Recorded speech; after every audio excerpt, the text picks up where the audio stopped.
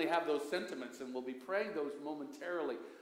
But I wanted to say thank you for a warm welcome here at Hope Lutheran Church, and I'm excited because this whole morning has been a rich expression of God's love in our midst. Seeing baby Rick be brought into the family of God by the power of the Holy Spirit as he's working through the water and the Word.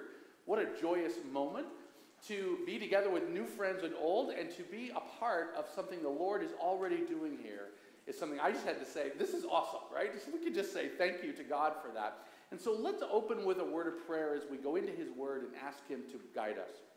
Father, we ask you right now to bless us as we study a little bit of your word and ponder the mighty deeds you've done in our midst this very day. And I pray that as we do so, that you would open our hearts, that you would open our minds, that you would help us hear your voice through your word and even through your servant. And Lord, we pray boldly that as we hear you, you would do amazing things in our midst, to us, and then eventually through us. We ask this not because we have anything to offer, but we ask this because of your grace and your mercy. And we ask you to pour out your perfect peace in the mighty name of Jesus. Amen.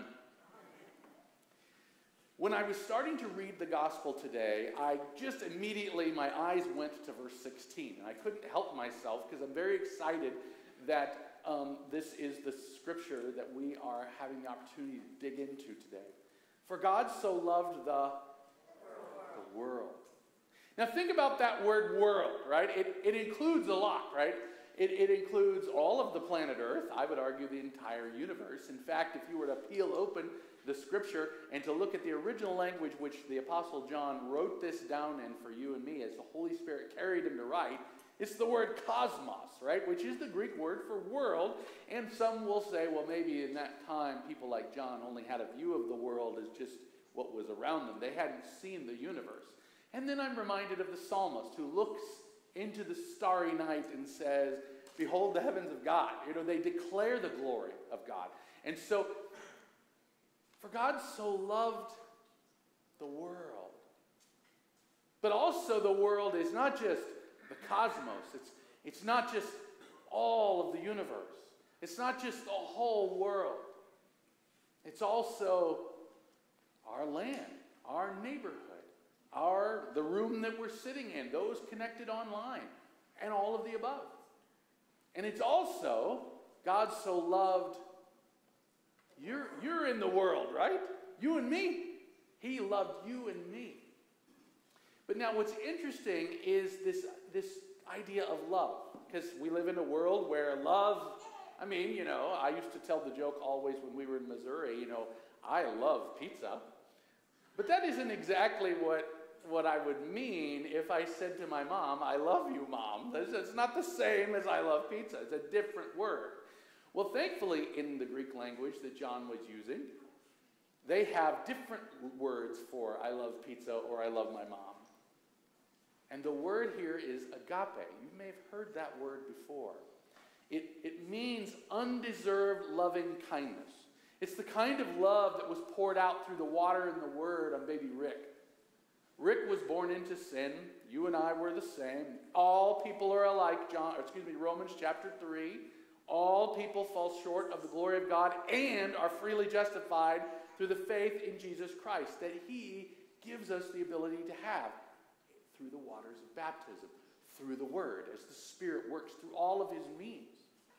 And he welcomes us into his family because he loves us. See, sometimes we will have this feeling like we have to earn his love. I don't know if you ever feel that way, like, oh, I messed it up. God's mad at me. Do you ever think God gets grouchy? I think sometimes, I'm like, I look at myself, I'm like, I think he's pretty grouchy. But I don't know if those of you who have been parents, maybe even baby Rick's mom and dad, might even think about sometimes they might get a little grouchy, especially if Rick wakes up in the middle of the night. I don't know if he ever does. Probably not him. But some children do. And then as they get a little older, I don't know if you've ever had those 2-year-olds around the house. They might make people grouchy. But does a mom or a dad ever stop loving them? We might ponder it for a second or two. But God is not like us. He's not weak like us. Now, some will say, yeah, but Mark, it's one thing to love your children because they're your children. well, whose children are you? May I just say, you're God's children. And yes, I think there's a moment when he gets grouchy with this child, I can assure you. Maybe not for you. But he never stops loving you or me. He never does. In fact, I don't know if you caught the verse that came after John 3:16, which we know. For God so loved the world, right? That he gave his one and only Son, that whoever works really hard, oh wait, no, it says believes in him, shall never die but have everlasting life. And the next verse, which gets sometimes forgotten but must not, I will read it to you now. For God did not send his Son into the world to condemn the world, but in order that the world might be saved through him. We live in a world where I think everybody's pretty grouchy all the time. I don't know if I'm wrong. Has your mileage varied from mine? Maybe, maybe not. And if you think that maybe that they're all getting along great, just go jump out on the freeways and the tollways around town, and you'll feel the grouchiness, right? And sometimes we have that feeling to be a little grouchy with all of that world that is around us, and we forget that the Son was sent to die for the world, that the Son was sent not to condemn the world, but that the Father sent the Son because of agape, because he loves the world, every single one of them, because them is us, because we're all in the world. And he didn't want to condemn the world. He wanted to save the world by the sending of the Son. And he, in fact, is doing so in our midst. There's a story in a recent book by Bob Goff. The book is called Everybody Always. And in this book, he tells the story, and if you've ever read any of Bob Goff's books before, you know that he loves to get involved in things that a lot of us would be like, Bob, that's crazy. And you know, that's just, and one of the things that he did is he went to Uganda, and he got involved in the legal system there. He wanted to start bringing justice to the forgotten children of Uganda. One of the things that goes on there is they have witch doctors. And us in our modern sensibilities might think that's no big deal, but I can assure you that witch doctors bring evil everywhere they go because they serve a different God. And they have to do terrible things to make their God happy. And one of the terrible things they do is they will abduct a child and take them out into the bush and mutilate them as a sacrifice to their false god. Now, I don't know about you, but you might be feeling a little swell of grouchiness right now. I know I am when I ponder the evil of that. And Bob tells the story about how one day, one such witch doctor by the name of Kabi went out and kidnapped and abducted Charlie, took him out into the bush, and castrated him with a machete. And we have to just pause for a moment to think about the evil that is. And of course, Bob being Bob, he's this guy, he's like, I want to go help Charlie. And so he wants to, Bob being a lawyer, he wants to go and he wants to find the witch doctor and bring him to justice. And through the story, that eventually, through many tasks and turns, happens. And it took a lot to even get the legal system to even bring a witch doctor to justice, because everyone in that culture fears them because they know of their evil powers. That we might think, oh, those aren't real. But I think if you spent a few days in Uganda, you would think otherwise, because the devil is very real. And for those who seek to serve him and to carry out his bidding, do very real, terrible things, such as what was done to Charlie. And so the trial ensues, and the witch doctor, Kabi, is convicted. And the people rejoiced because, my goodness, we finally had a victory. We had justice for Charlie. And yet Charlie remained mutilated. Bob, being a man of some means and having lots of relationships and people, he shared the story of Charlie. And eventually a surgeon, one of the best in the world, was able to help Charlie recover in large measure. And later we even find out in much greater ways than ever thought possible. Praise to the name of Jesus. But something gnawed on Bob. And that he's like, for God so loved the... And the last time he checked, Cobby's in the world, though now in prison.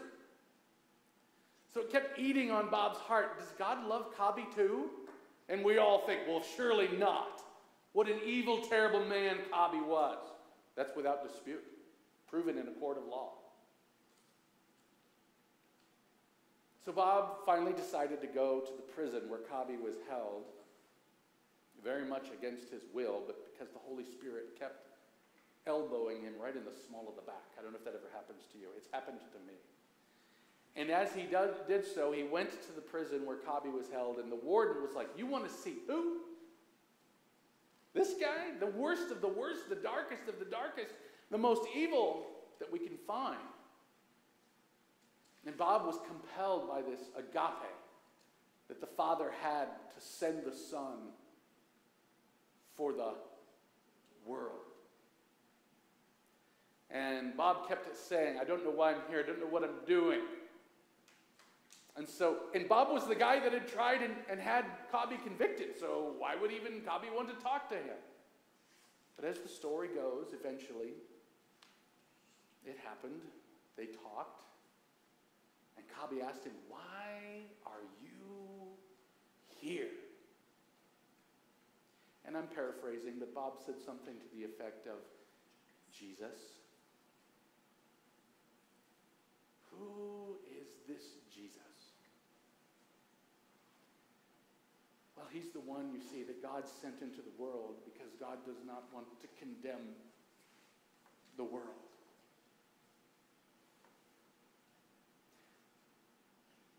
Friends in Christ, this is the good news of Jesus. This is the power of God. Romans chapter 1, verse 16. I am not ashamed of the gospel, the Apostle Paul writes as he's carried by the Holy Spirit to write. For it is the power of God for salvation for all who believe. First for the Jew, then also, in his day, the radical statement of the Gentile. He might as well have said, first for the child wounded in the bush, and also for the witch doctor that did it. First for the, I'm trying to guess here, Republican, and also for the Democrat. Oh my goodness, now we've crossed some lines, have we not? Or you could put it the other way around, Democrat and Republican. The independent, the one who's got it all figured out, and the one who's never heard any of the answers, let alone the questions. The one who knows and the one who doesn't know. They're all in the world. They're all people that God loves. They're human beings that are his children. He didn't want Rick to go without the grace and mercy of God. He certainly doesn't want anyone to go without that grace and mercy. Why? Because of agape, the undeserved loving kindness of God.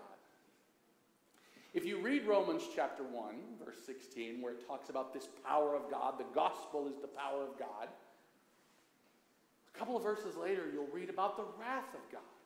It's being poured out because there's so many people that look at God's love and just say, nah. And then he gives a long list of all the things they do. And oh, as church-going folk, we're familiar with that list. It's all the sins that other people commit, not the ones we do. Let's be clear. I don't have any problem with those. I don't know about you guys. No, we're all on that list. We just stopped reading the list before we get to the part that we're on it. But even if we weren't, if you keep reading through chapter 1 of Romans, he even says, and there are even these people who give approval to those who do all of that list. And then that's also when Christians stop. Because we have this urge within us. Pastor Heckman referred to it when he was reading through the liturgy about the baptism, about this fact that Rick was born into sin, just like all the rest of us. We're born into it. We don't want it. We try not to have it, and it just comes out. And it's this condemnation thing. We're condemners by default. When I'm on the highway out here and someone pulls in front of me, I don't say, oh, the Lord bless and keep you. It's not what comes out of my mouth by default. Now, maybe the Holy Spirit's got me really going that day. Maybe there's an awesome song on the radio. I don't know. And maybe I don't that time. But left to my own devices, I don't say the Lord bless and keep you when somebody pulls in front of me. And I don't think I'm the only one with this problem. I think we all have this problem. And what happens is we look at all those people, whoever they are, it's anyone other than us. And we say, sinners. That's what we say. We may not even out loud say it, but it's in there. I know it's in there. It's in mine. It's in my heart. But there's this next passage in Romans chapter 1. It's actually the very first verse of Romans chapter 2, where he says, yeah, you do the same things, and then when you condemn others, you condemn yourself. You see, God did not send his Son into the world to condemn the world, John 3:17, but to save the world through the Son, through him. So if God is not a condemner, why are we so easily, by our own sin, pulled into condemnation? It's because of our sin. It's because of our brokenness. It's because of our selfishness. It's because of our self-righteousness. Oh, let us never have a righteousness that is our own. Let us go to our Father in heaven and say, forgive me, O Lord. Help me be a gospeler, a good newser, one who goes around saying, did you know that God so loved the world that he sent his one and only Son, that whoever believes in him will never perish, but will have everlasting life. And don't ever forget that God sent his Son into the world not to condemn the world.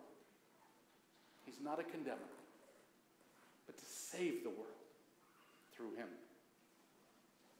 Would you believe that Kabi eventually, through some conversation and much prayer, came to know that Jesus was also his Savior? Came to be baptized, to be brought into the family of God the same way Rick was. And not only was he baptized, but then later, having very undeveloped theology, he didn't have his doctrines all right, he didn't have all the catechesis that you and I have been blessed with, being taught the story of Jesus and taught what we believe as we share and confess and things like the Apostles' Creed like we did today. He started going around and telling everyone that there was this man who had risen from the dead who could save them too. And he started taking a bottle of water, a little, this plastic bottle of water, and he would put a little bit of water on it, and he would baptize people. And he didn't even know. He just read about baptism. It's in the Bible, and I'm going to do it to you. And more people came to know Jesus. And you know why? Because it was the power of the gospel. It was the power of a human being who heard the promises of God and trusted them. Believed them, believed that God indeed loves the world. And in the world is you and me and even Kabi. And we're all going to be with the Lord Jesus together in heaven forever. Let us pray. Lord God Almighty, we give you thanks and praise for the good news. And I pray boldly that you would open our hearts and minds to the power of the good news, the power of the gospel, that you love the world and every single human in it, no matter their history, no matter their mistakes, no matter their successes, no matter their station, no matter their background, their ethnicity, their language, or their culture. You love us all. Let us all hear that that's not just all y'all, but it's even me. It's even you. So, Lord, we pray for each one of us who hear that word, and we ask that we would be strengthened in our faith if we have it, or given faith if we don't. And that all of us would be reminded of the truth of your love. And that is why we pray to you, Father. You who live and reign with Jesus, your Son, our Lord, and the Holy Spirit, one God, now and forever. Amen.